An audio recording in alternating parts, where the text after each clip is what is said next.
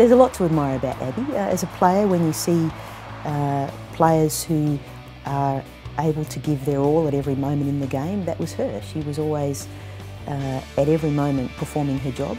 Whether that job was being in the starting 11 or, as we saw in the World Cup final, coming off the bench, she performed it with great passion, and she was the player who never gave up. I mean, she's the player who in the 120th minute or so of a World Cup quarter-final was getting us up out of our chairs with that equalising goal in 2011. I mean, those are the moments that really stick in the mind, and that personifies the kind of persistence and energy that she brought to the field whenever she stepped across that white line.